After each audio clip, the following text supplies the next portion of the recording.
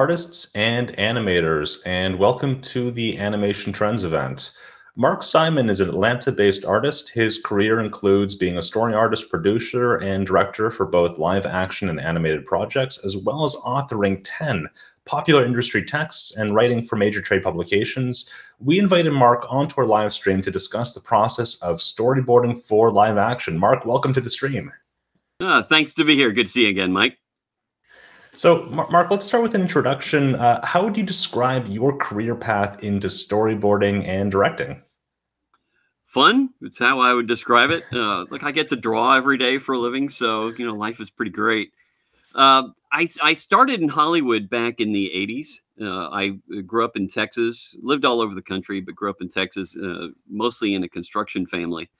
So when I decided to move out to Hollywood in 1986, I knew my way in to Hollywood. I either wanted to be an animator or a designer, and figured construction would work. Now, I did do a test on He-Man, and I failed it miserably or spectacularly because I was a self-taught animator. So I had a great way of doing dope sheets. I just did not do dope sheets the way the industry did. I didn't realize you had to work your way up. So I just went straight in trying to be an animator. So I failed. He-Man running across a room and sliding into an elevator was the test, except he ran through the back of the elevator the way I did my dope sheet. So they said, no, thanks. And so I moved into live action for years. And I started in designing sets. And within 2 weeks, I was art directing. So my first movie, I started as an art director, and I did that for years. I helped open up Nickelodeon. I was the second designer at Nickelodeon when it went national. And it wasn't until I started doing storyboarding full time for Steven Spielberg on Sequest, the big NBC series back in the 90s. And that's when I decided, oh, drawing and telling stories and working with directors, this is my new career. And so since 92, I've been doing full-time storyboarding, around 6,000 productions now. So I get to draw every day and then see my work on the big screen and the small screen. So that's a real brief version of it, but 35 years in the industry or more now, and it's been awesome. So I heard that one of your first jobs was with Roger Corman, the Pope of Pop Cinema, and I just have to ask, what was that experience like? It was an experience of learning how not to look at your hourly rate. It was a flat rate, and it was unbelievable amounts of hours. I was working over 100 hours a week on a low budget movie called Slave Girls from Beyond Infinity. And you're right, it was my first movie. It was my first project out in LA. I worked for a brief time at a set building company to see the difference between building homes and building sets. But when I left and I started working freelance, Corman Studio was the first one I got hired at. I was hired as a construction coordinator on this sci-fi film. And 2 weeks later, I became the art director. And I just stayed as art director or production designer for years till I moved into storyboarding. It was great because being a low budget movie, you've got to be very creative. And we were building forests and huge logs over 1,000-foot canyons, but we had no budget for visual effects or even blue screen or anything. So I was designing in-camera effects and things that I had learned either in film school or things I learned from reading Cinefex magazine. That's, RIP for that. That's been gone for a couple of years now. But, like I designed and built foreground miniatures that lined up perfectly in camera to the actual set beyond. And it worked first time we set it up. I designed beam splitters, miniature work, foreground, front screen projection, rear screen projection, anything and everything. I mean, it was amazing, the kind of stuff we did. So it was an absolute blast. It was hands-on completely because it was such a small crew. And I loved it. And then I realized I was making like $1.50 an hour. But luckily it was a short-term project. Those films don't last very long. So then, I made 2.5 times that much on my next project, and I doubled it again on my next one. So, within a year I was making decent money. but you got to start somewhere. So, and I was a fan of the Corman movies. Back in the 80s, we all knew who Roger Corman was. He's the king of B-budget movies, or the Pope of pop culture, as you said, pop cinema. And he's got a great book, How I Made 100 Movies Without Losing a Dime, that I was a fan of and I had read. So, and half of Hollywood at that point got started there. I mean, Jack Nicholson and Jim Cameron got their start.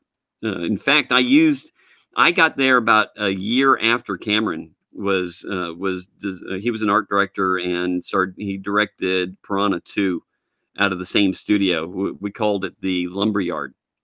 It's down in Venice in southern LA. And it was a converted lumberyard with these terrible, tiny little sound stages. And I would just find anything I could. And they had a tiny little boneyard of discarded sets. And I would use anything I could find in there to afford building the sets we needed for the sci-fi movie. I could ask you for hours and hours about practical effects and in-camera effects, because I just find the whole thing very fascinating and very inventive. But we're here to talk about live-action storyboarding. So how is storyboarding on a live-action series different from 2D animation?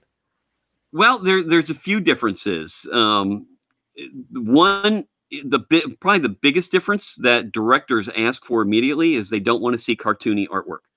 So, it needs to be realistic, like this sample here from The Walking Dead that I've got up. Obviously, it's not cartoony. It's more akin to in a live action or realistic illustration. Even though they can be really rough, they just can't be cartoony.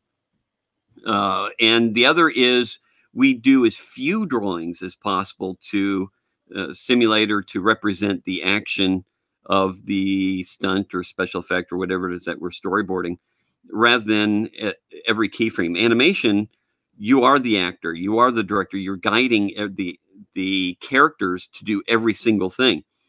In live action, we're not telling the actors how to act. And in fact, let me pull up this an image. You and I were looking at this just prior. And so, for instance, this is Greg Nicotero, director and executive producer of The Walking Dead, working with some of my storyboards on set. So I drew as few panels as possible for each scene. And that's the other thing. Numbering is different from live action animation. In live action, a scene is everything that takes place in one location at one period in time. And you've got a whole bunch of different shots in each scene. Whereas in animation, at least in 2D animation, every time there's a cut, it's considered a new scene. And then you group scenes into a sequence. And luckily, Storyboard Pro, you can dictate in there if you're numbering for live action or numbering for animation. So the software makes it easy for us to jump back and forth. So here you can see we printed out all my storyboards for the sequence that happened in a museum in downtown Atlanta. And some of these were mixed. There was elements were shot on set, others were blue screen, and other elements were on actual location. And so we need to make sure we got every element for each shot. And so he would mark them off or demarcate. The S meant it was a set. The D, I don't remember what that stood for. And X meant he got all the elements to it. And so this is for the entire crew to see.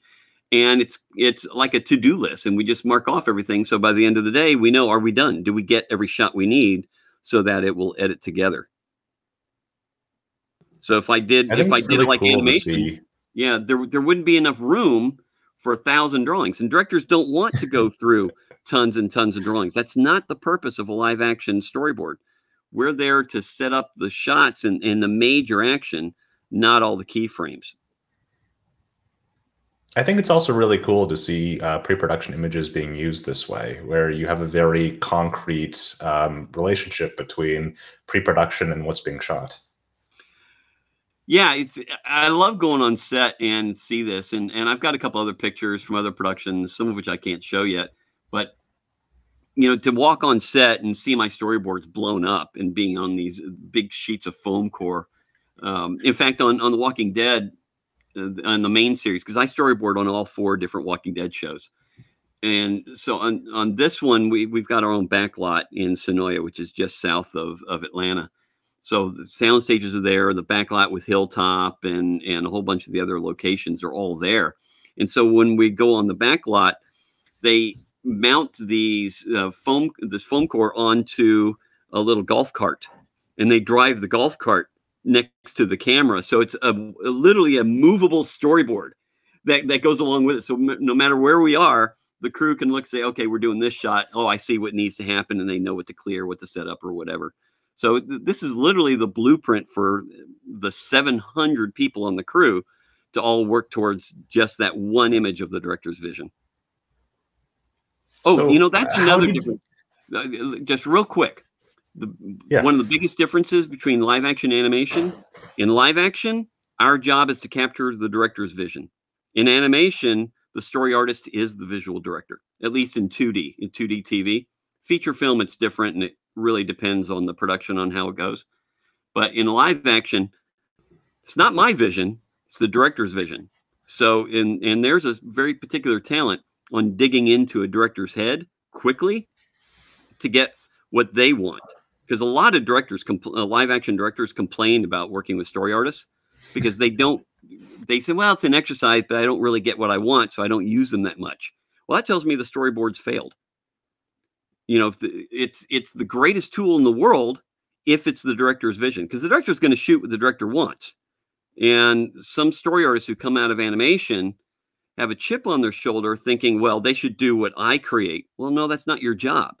Your job is to illustrate the director's vision for the rest of the crew to work from. I think that's actually a really interesting point, because that's not like a hard skill like draftsmanship or understanding how to compose a shot. That is understanding how to communicate with somebody. What kinds of questions do you ask to like really drill in to get what a director's vision is for the scene? Well, there's 1,000 questions, and it will vary each time. But I mean, when I'm going into it, I'm asking them, what are they wearing? Let's take a look at the location. So, whenever possible, I like to walk a location or a set with the director, and then we can figure out together what the shots are. So even though I'm getting the director's vision, doesn't mean I don't have input. I'm always trying to plus it and helping them create the shots, but I don't argue what they want. I try to plus what they want. And there's a big difference, and there's a fine line on how to handle if you think it should go one way, and the director thinks it should go another. Well, it goes the director's way. That's why they're the director. So you pick your battles, and because it's the director's vision. So I'll work off a plot plan, an overhead view of something.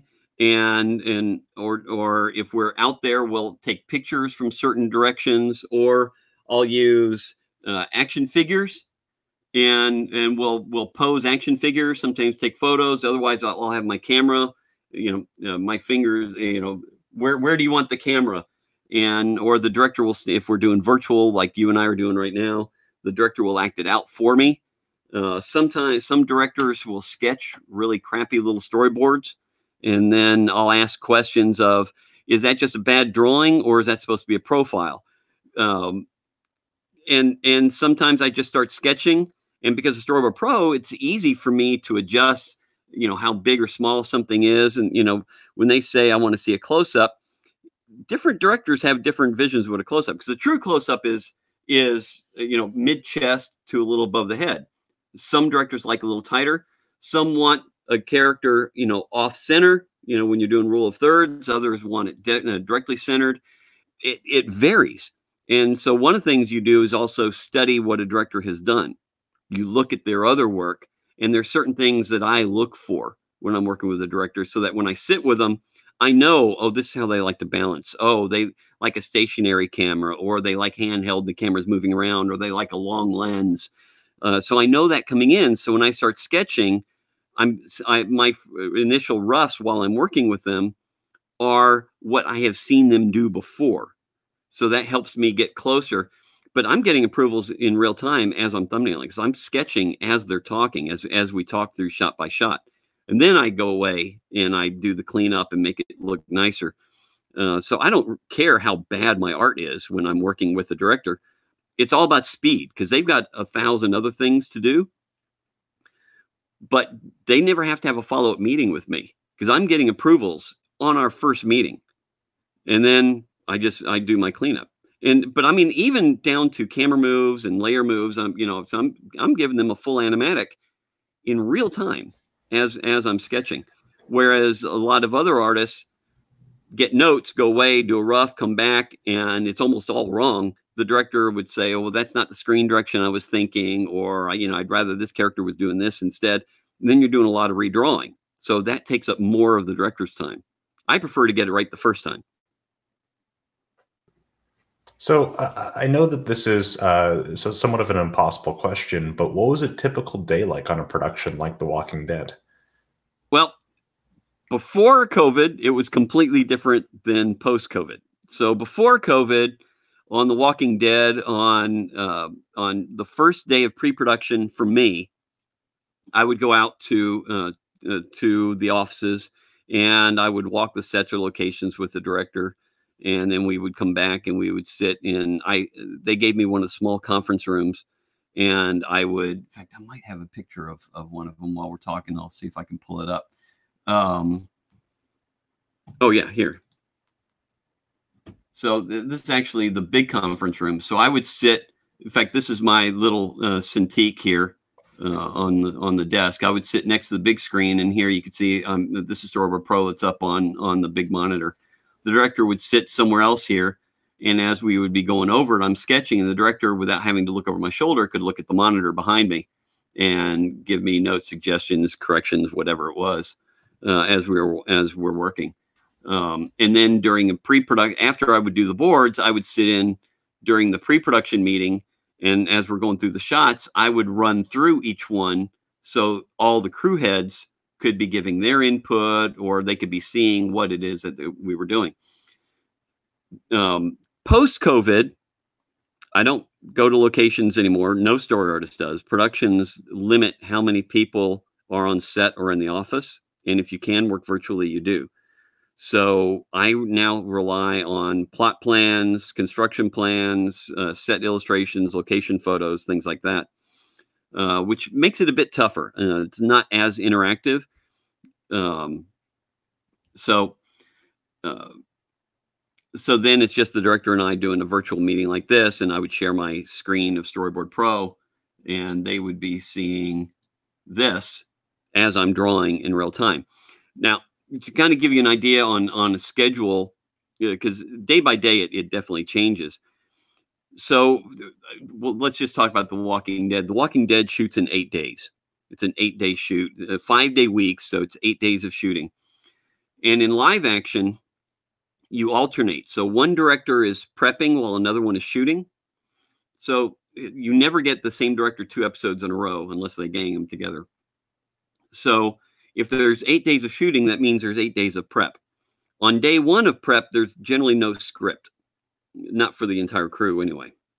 Script won't be finalized. Actually, it's never finalized, but it's not ready for production until day 3 or 4 of prep.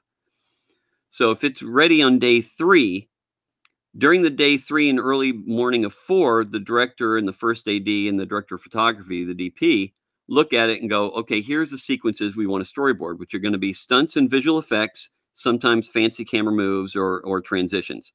We don't have time to storyboard an entire production. An hour-long show, I can't storyboard that in 2 or 3 days.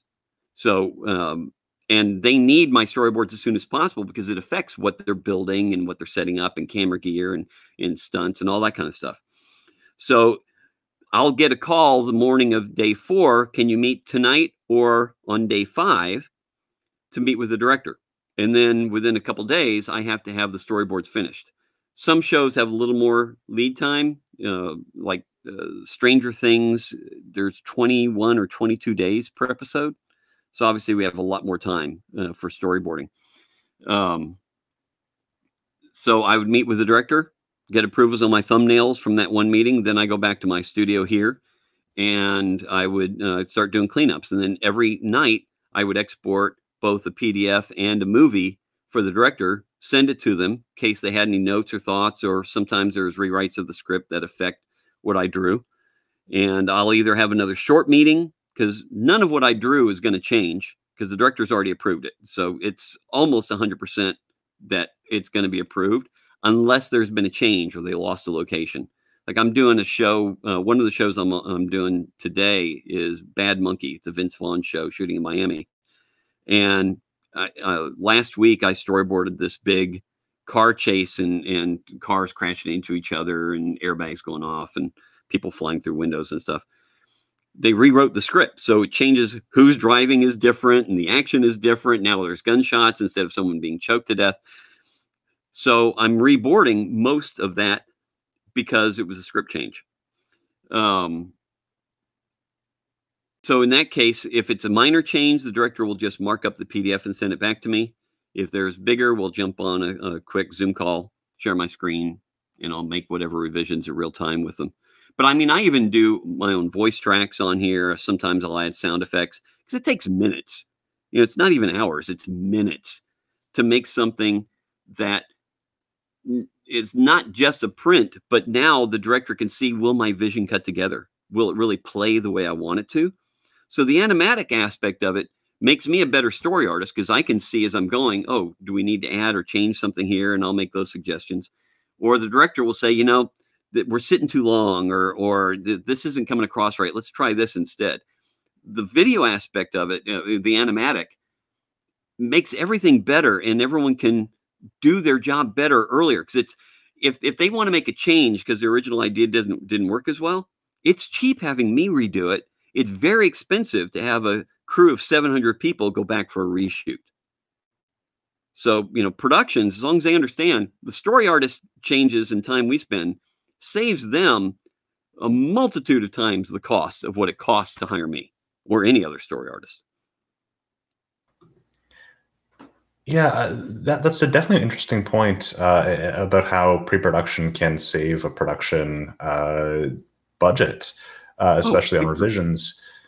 One of the things that you hear when talking with storyboard artists in animation, one of the cliches when you get like a director who's from live action doing interviews or writers, they'll say things like, in animation, we can do anything. In animation, we have an unlimited special effects budget, which is great until you get to a crowd scene or until you need to do a certain type of camera move. Yeah. Are there things in live action that you need to account for just because of the physical realities of filming that you might not have to do on a animated production? Yeah, it depends on the show and the budget. I mean, we've got crowd shots of 10,000 in The Walking Dead. You know, these hordes of zombies. You know, so there's a limitation on how much time they have to shoot setups and shoot the live action elements. And sometimes there's a limitation on how many visual effects an episode can have. That's not up to me to worry about. The director has their vision, he or she and I, because it's generally 50% men, 50% women on directors. Most shows alternate, so it's half and half, which is great. So once the director gets their vision down, then the producer and the UPM, the unit production manager or line producer, go through it, say, oh, we can't afford some of these shots, scale it back. So for instance, Snowfall, one of the shows on FX, I think. I actually don't even remember what network it's on. But I've been storyboarding Snowfall for a few seasons too. And we had this one episode with a tiger in it. And of course, we couldn't have a live tiger. We had ILM animate the tiger. So I did pretty detailed storyboards on that, showing the action of everything that we needed the tiger to do. And we needed to cut the number of shots of the tiger in half after we got the director's vision, because every shot of a tiger from ILM cost so much money and they only had so much in their budget. So then the director and I went back through and said, oh, we can gang these shots together. Let's just make this one longer and we can cut around the tiger doing this, this, and this. And so you know, it was a bit of a back and forth, but it's easier to do a back and forth in pre-production with storyboards than it is when you get out there and realize, oh, we can't do this. Then you've got a problem when you get into editorial and the show won't cut together. So again, my animatics allowed them to really see it and figure it out. It's much easier to see something moving on screen and determine what works and what doesn't than it is to look at just a printed storyboard. I'm a huge believer in animatics. I do it on everything. So you mentioned that you have animatics and storyboards. Do you want to walk us through some of the storyboards from live action productions that you have prepared today? Sure. Let me show you this one. So this, what I'm going to play, I've edited together a bunch of these. They're all over YouTube and my website, and I call them storyboard comparisons. A few artists do it now. I was the first to edit these together years and years and years ago, where I edited my animatics to the final cut. So you can see how close I was able to get to the director's vision. So this is from the original series, both seasons 9 and 10 of The Walking Dead. Different directors on different ones. This first sequence is by Greg Nicotero, the great visual effects, special makeup effects director. And Greg's also a great artist, so he would actually sketch up. Usually not many storyboards because he didn't have time, but he would design, and his crew would design the makeup effects of the different walkers. So what you'll see here in a second is this walker gets his face sliced off. So here you can see how accurate my drawing was. It's because I had the original design, so I knew what it was going to look like. But I really love looking at these and see how close my initial storyboard was to the final cut. And it's right on.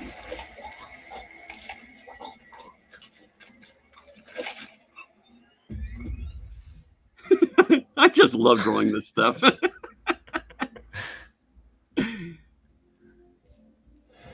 and it's exciting. I mean, to really see your work come to life like this. So it's doing this. It's fun. It's a way to promote my work. It's a way that I can showcase to directors who haven't worked with me before, especially, those live action directors who don't like working with story artists. I'll show them, no, this is what a good storyboard does when we capture your vision. And they're like, oh, okay. And it makes all the difference in the world. Now, obviously, I'm not the only one. There are a lot of really great live action story artists. We just very seldom talk. There's no group, association, or get-togethers of live action story artists. Wish there was. Oh, this was a fun sequence. So this was huge in the comic books, this reveal of when the Whispers cut the heads off of a lot of the key actors. So I was lucky enough to storyboard the sequence in the series. And, again, looking at, even the slow push-ins, and it's almost exact. So it's, oh yeah, I just get such a thrill looking at this. This inspires me to keep doing what I'm doing. When I get to see these, and I like my storyboards to look like the actors, so I use a lot of reference material. It makes it easier to follow. It inspires the crew. So my story art, like, that's really rough, but a lot of my storyboards are tighter than what you might see in a lot of live action. But, they give me the time to do it, and the tighter art inspires the crew. And, if I can help inspire a better production, you bet I'm going to spend the time to do that. Plus, it's fun. As an artist, I get to do this. I mean, come on. I also love seeing these shot comparisons, too, because a lot of people don't see pre-production art. Yeah, they don't. I've been lucky enough, like The Talking Dead has profiled my work a number of times. I've been interviewed myself, I think 3 different times on there. Oh, in fact, so let me pull up this one. Speaking of the Talking Dead. So so here's Chris Hardwick, the host, and I wanted to be on the show again. This is, I guess, another season, and in order to get on, I actually drew Chris Hardwick into the storyboards because I figured if he saw what I had done, they would profile me on the show, and that's exactly what happened. So this is a short little piece. Check this out. Here's Walking Dead storyboard artist Mark Simon, whose job it is to draw and map out all the scenes to be shot in an episode before the camera even rolls. And here he is explaining a very special Easter egg he drew in prepping the storyboard for tonight's episode. I'm excited about this one. So at the very end of the episode, Denai's character, Michonne, is cutting through the very last walker here. And the walker's body falls away, revealing Judith, Michonne's daughter. And we finally see them getting together, but she's being attacked by a walker. So Judith shows how capable she is, cuts the legs out from the walker, it falls, she hops on top, and she stabs it through the eye. Here in the background, this is Judith's character here, sitting on top of the dead walker. We see another walker falling behind her from underneath. It's been kind of hidden. It reaches up, it grabs Judith by the arm, and we see it's Denai's character, Michonne, dispatching it. But here's the fun thing. Because I know he's a really big fan. This walker is actually Chris Hardwick. I looked up how he dressed up as walkers before, and I designed this, or I drew this exactly to his makeup. So the very last walker in this shot is Chris Hardwick.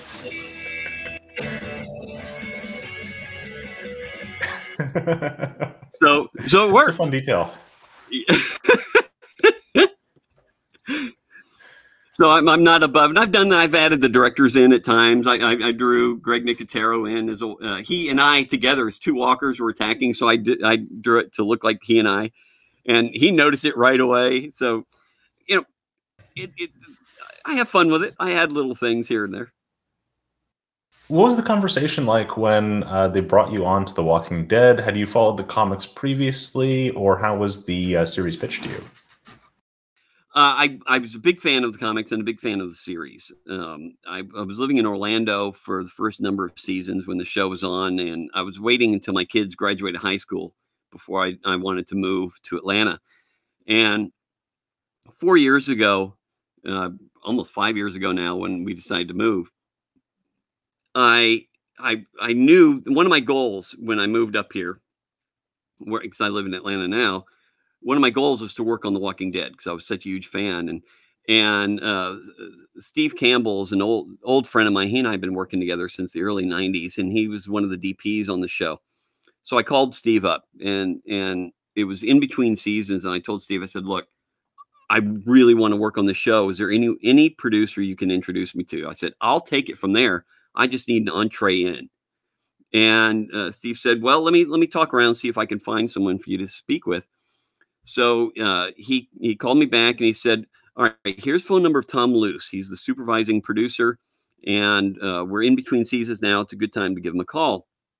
So I called Tom up, and I said, Tom, I'm going to be up in Atlanta next week. And I was just making it up. I had no plans. I said, I've worked with Steve before. He goes, yeah, Steve had mentioned how great you are.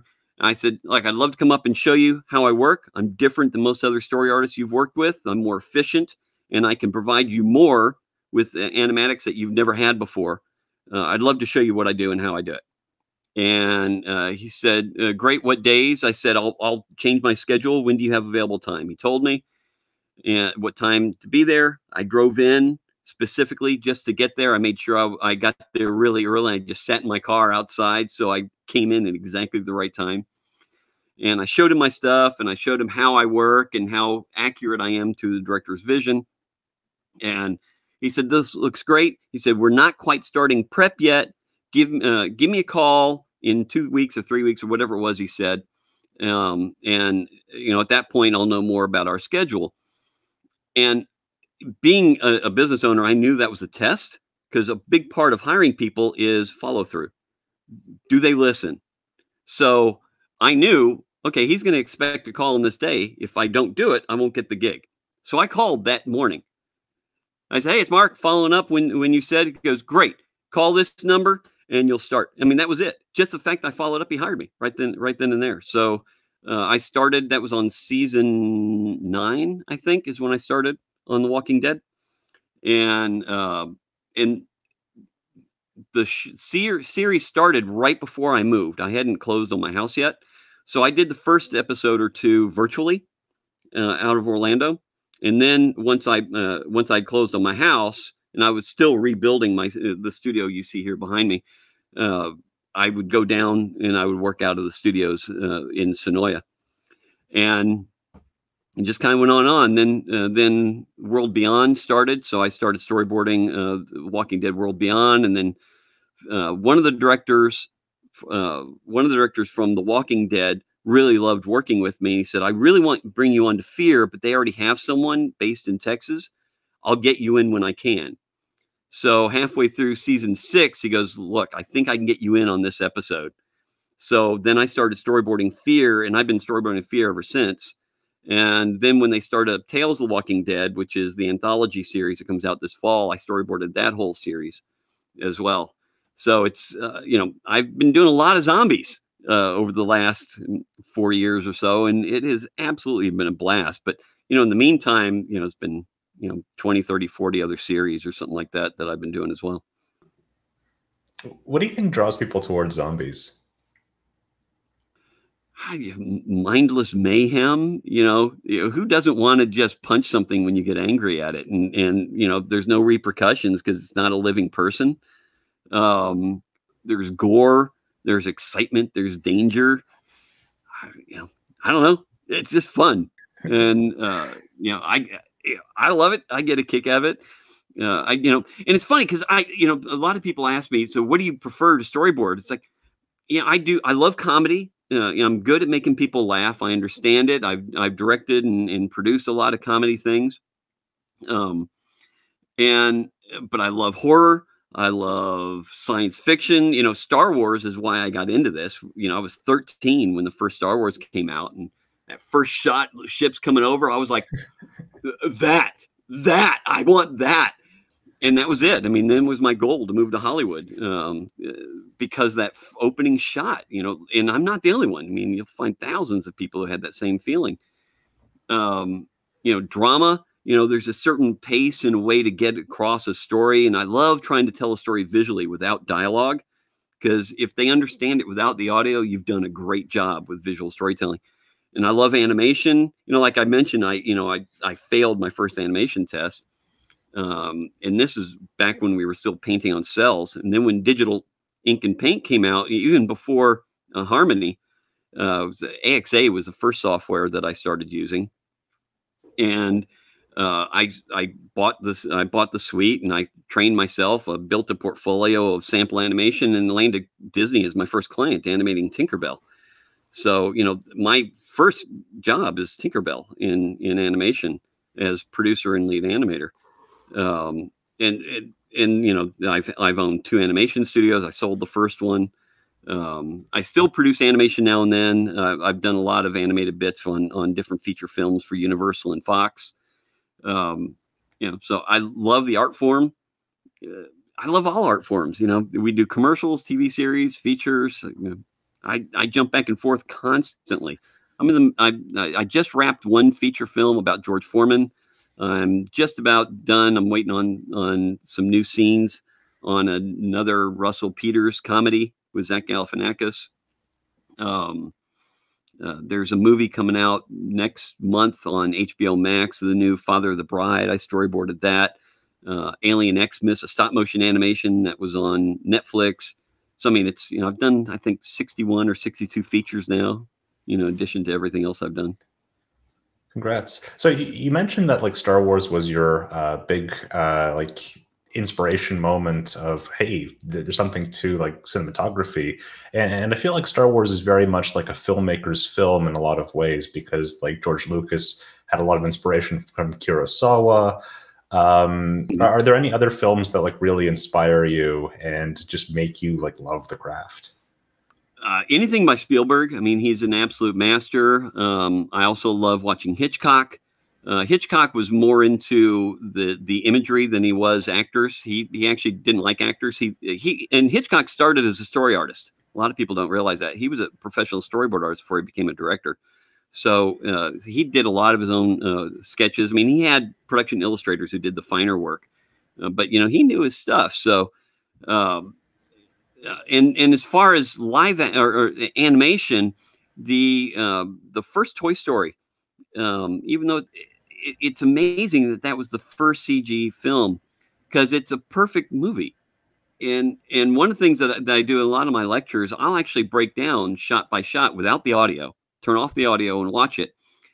everything, the story is being told visually. I mean, there's one shot in particular that I just love showing people. You know, the first time that we meet Buzz Lightyear, right? Woody had fallen off the bed, off the back of the bed. The camera starts on Buzz's feet and goes up, and there's a front light on him, and his shadow is being cast across the bed. Woody comes up from behind the bed, literally in Buzz's shadow. And that's the thrust of the entire movie, that Woody's in Buzz's shadow and is used to being at the forefront of Andy's attention. And just to think about, wow, he literally put him in Buzz's shadow. That to me is absolute visual storytelling brilliance. And that is throughout that movie. So that movie, if you just look at it without the audio, it is spectacularly brilliant, shot for shot. It's absolutely incredible. Yeah, I think that's a really good point. So with that in mind, how would you describe like what the job of a storyboard artist really is? Well, we're visual storytellers, you know, like a lot of people in the trade. I'm a comic book fan, and there's a lot of similarities. I've had a number of comic book artists work for me as story artists. There's a few things that are different, obviously, as far as layout and flow and screen direction that they have to learn and know the difference. But again,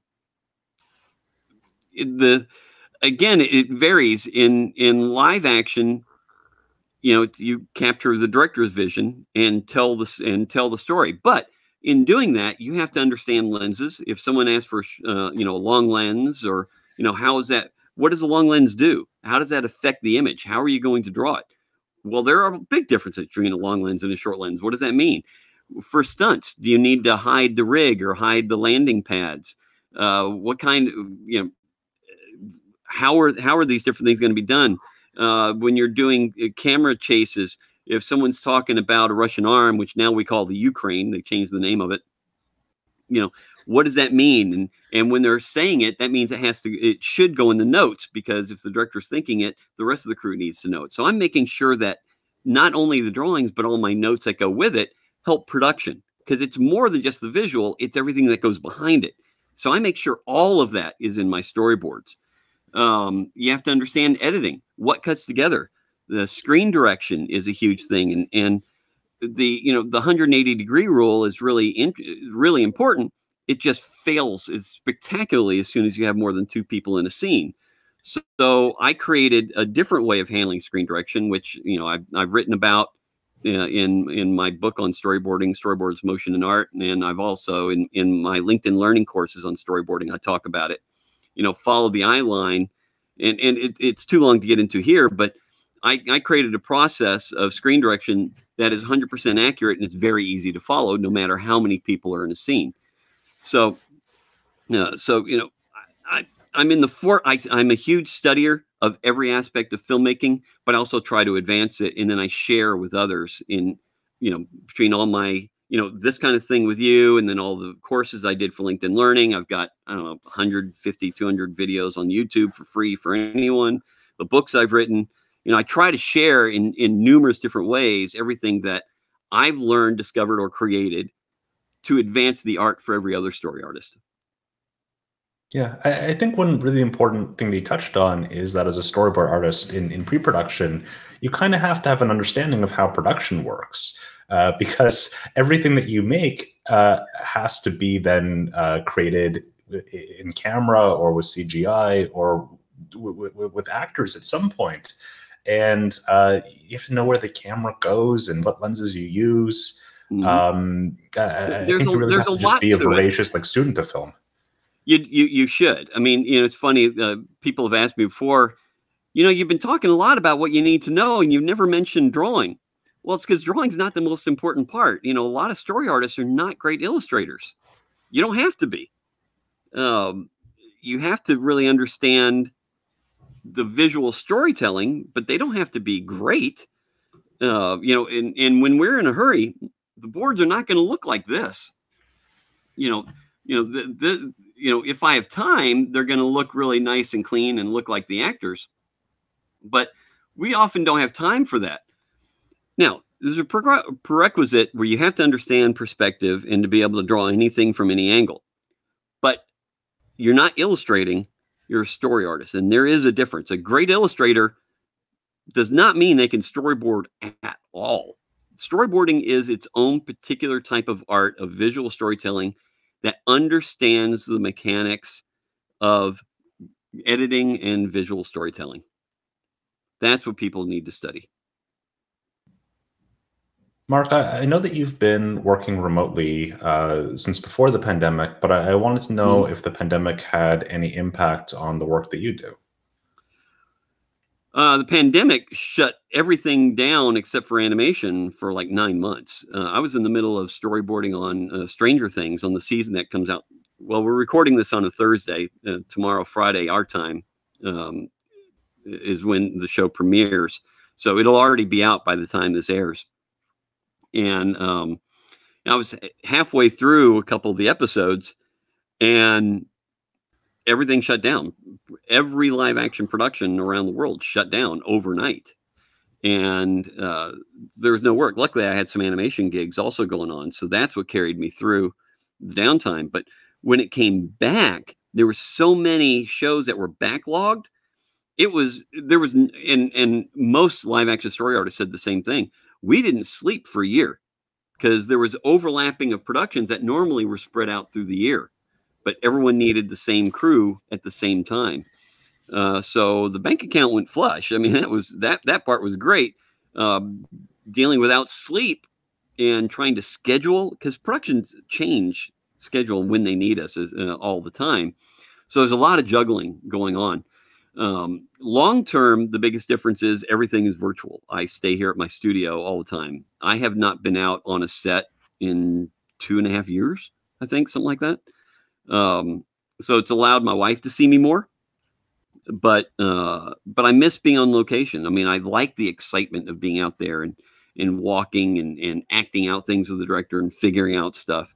I do miss that. There's a great camaraderie and energy from actually being out there.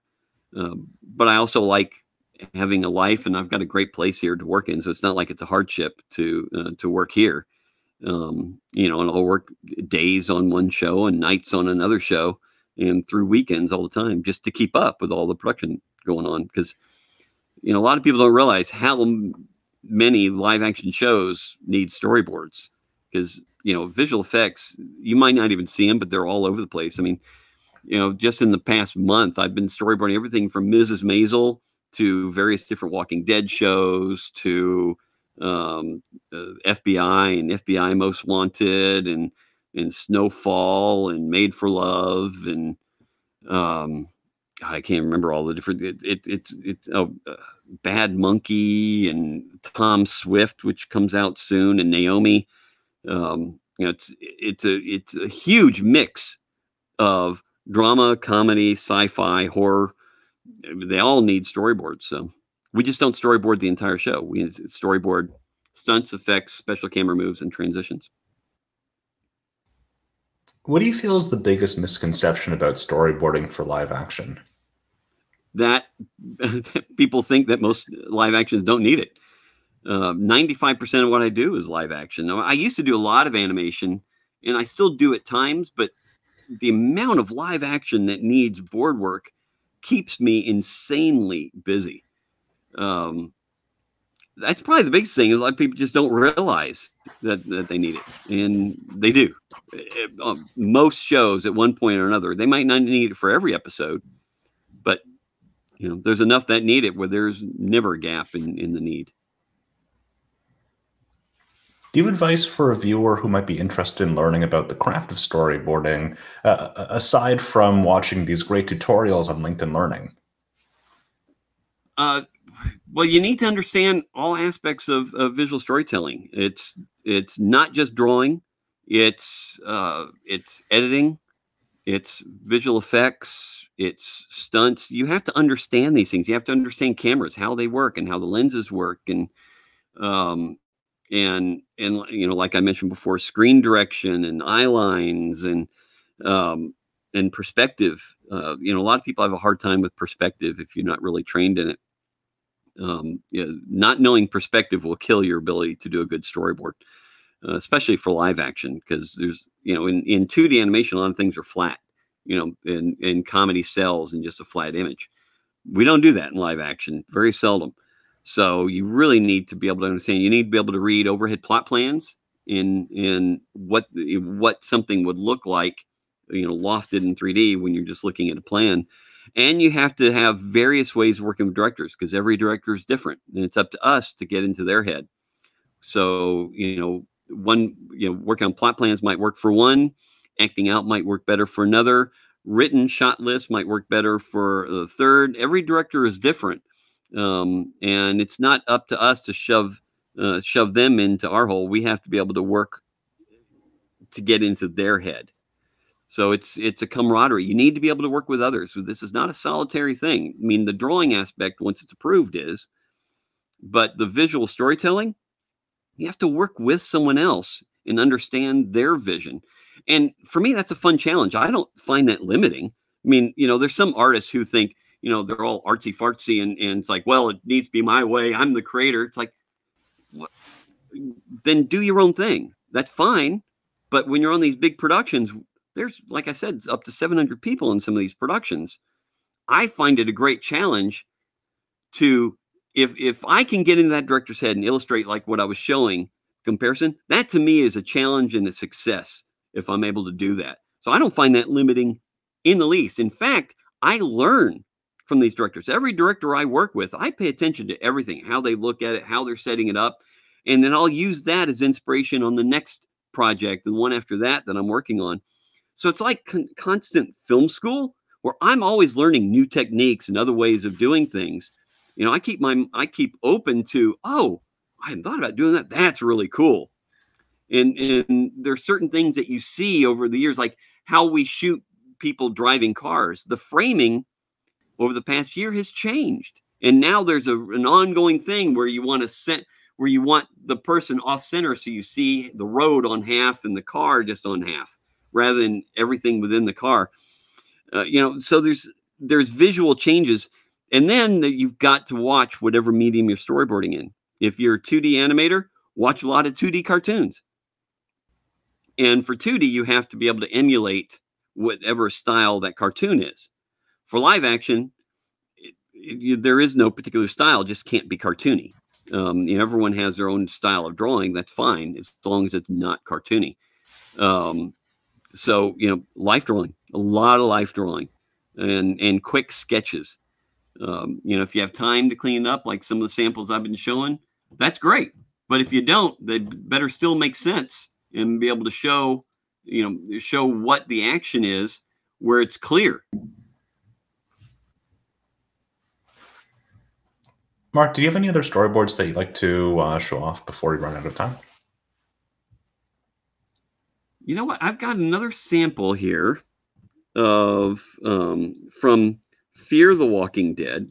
Here's another storyboard comparison. This is a really cool piece. This is the season opener for this past season, season 7. We're coming up near the end of season 7 right now. But if you look at this, even that possum, the dead possum up in the corner, you can see in my storyboard, it's actually in the live action, how close this is. Now, this is Michael Satrazemis is the director, and I've worked with him a lot over the years. So we've got a shortcut on how he tells me things and how quickly I can get into his head. I know his shots. I know what he likes. So it's very quick working with him. When you work with someone over and over, you get that shorthand. But again, when I cut this together and I saw how close, like I didn't know the tree. This is actually a set that they had built. I didn't know those trees were even there. So, but then when you look at things like this, this is a lighthouse. This was a set that they built. They sent me the floor plans and photos of it as they were building it. So looking at this, I was able to look at even the window. You can see I have the window in the exact right spot. It's incredibly accurate, which again helps everybody. The more accurate my storyboards are, the less questions everyone in production will have when the director says, all right, we're doing shot 20, scene 23, shot 37, everyone looks at it and goes, okay, camera guys know exactly what they need to do. I mean, they can look at and know what lens they need. And that's when I know I've done a good job, when I can be this accurate on how to represent. And then, of course, the motion, everything you see in the animatic is what I presented to them in pre-production. I didn't change anything when I edited this together. What you're seeing, the length of the shot's a little bit different. I adjusted that to match the edit, but I did not change any of the boards or motions at all. So yeah, I still get such a thrill, and even using the animated transparency in Storyboard Pro, I can have someone walk out of the fog, shifting perspective here. I mean, look how accurate that is. I get such a kick out of this. 15 miles, maybe. It appears our flame has already drawn a few bombs. And I kind of went nuts on this one, on even animating the moving lights in the background. It just kept it alive. It only took a second to do it, so it's not really adding any time, but it adds a lot to the feel of the animatic when production looks at it, and the feel the director gets on what the final piece will look like. So I add those little things in, and I do my own scratch track on the voices, so we get a feel for how long the shot needs to last. And, I try to give them everything, even down to here. He's about to throw this kid off the roof. And you can see every motion. I mean, it's exact.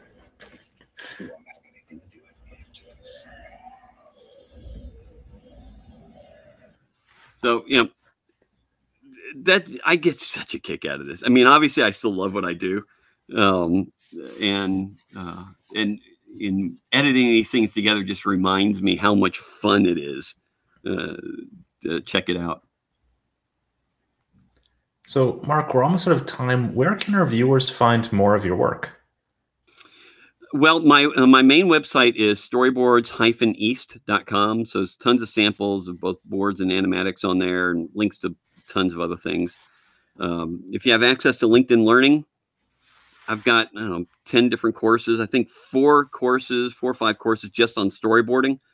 And in particular with Storyboard Pro, I've got the Essentials of Storyboard Pro. I've got Advanced Storyboard Pro and Storyboarding in 3D within Storyboard Pro, using the 3D tools, because I use that a lot. Both, bringing 3D objects in as a 2D element and 3D camera moves. I do all of it constantly. So I find that's really beneficial to know and to be able to use. So there's a lot on LinkedIn Learning, or just look up my name on YouTube. There's so many videos on there. Toon Boom shot a huge amount. I was up at your studios years and years ago, one of the early versions of Storyboard Pro. We shot a big course there. So now that is still up there. So, I mean, it's easy to find the stuff. Just search for my name and storyboarding. You'll find cool stuff.